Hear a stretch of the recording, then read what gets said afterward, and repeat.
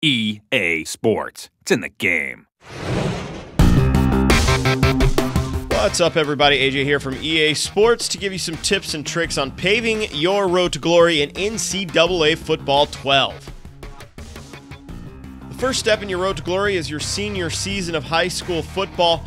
This is where you can both earn the attention of college programs, big and small, as well as build XP for when you start your college football career.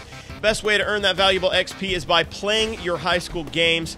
You can customize your schedule at the start of the season to include as little as 7 regular season games if you just want it to be a short one, or up to 11 games if you want to get more opportunities for that valuable XP, which can then be carried over into your college career. Right after you've created your player, you're going to be given an opportunity to select 3 schools that you want on your recruiting board from the start of the season. Now, it's best to select your favorite 3 here, as there is no guarantee that those schools will come knocking once the high school season has started. Now, once your high school season is over, as well as the playoffs, it's time for that all-important signing day. This is where you have all your schools laid out, and you get to choose from all of them. One thing you'll want to consider on signing day is what type of program you're about to play for, especially as an offensive player.